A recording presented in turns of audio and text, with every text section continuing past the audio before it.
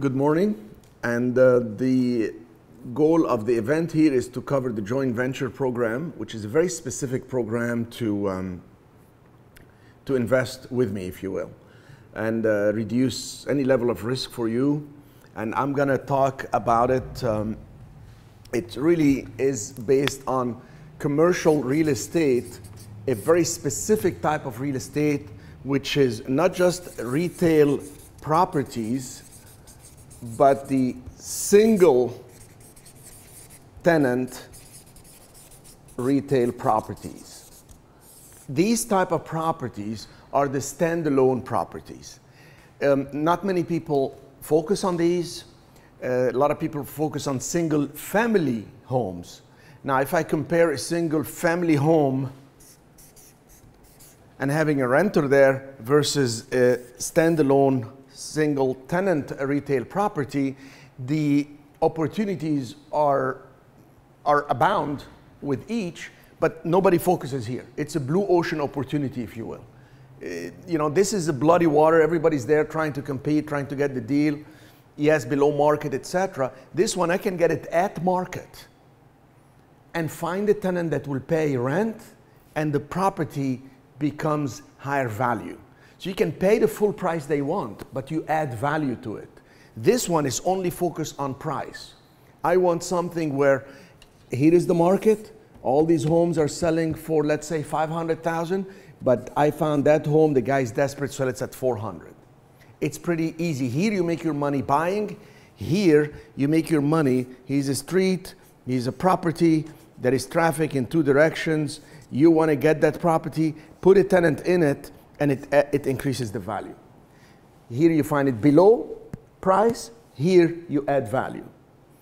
So this is the first difference you got to understand, is when you're going to pay full price, it's a huge advantage because other people want to negotiate down. You don't.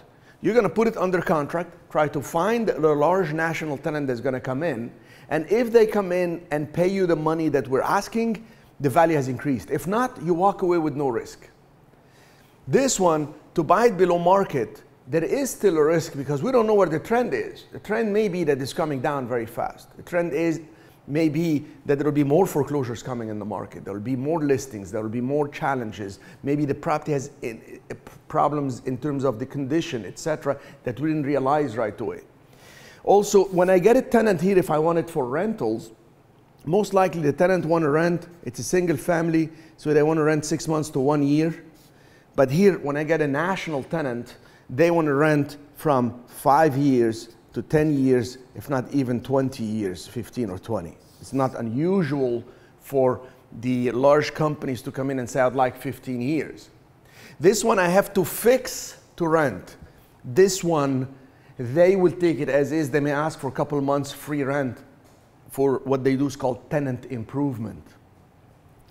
This one here, the single family home, you know, you may get the financing easier and longer term, like a 30 years. This is good.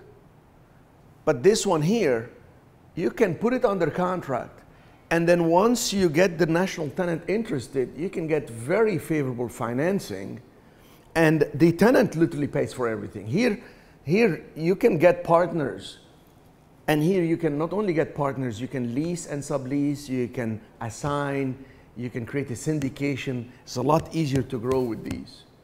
Here I can put my down payment and get a tenant, and a few months later go back to the same bank and say, look, the value increased, I got a tenant, there is a corporate guarantee that means guaranteed by the corporation. I'd like to refinance, cash out my money.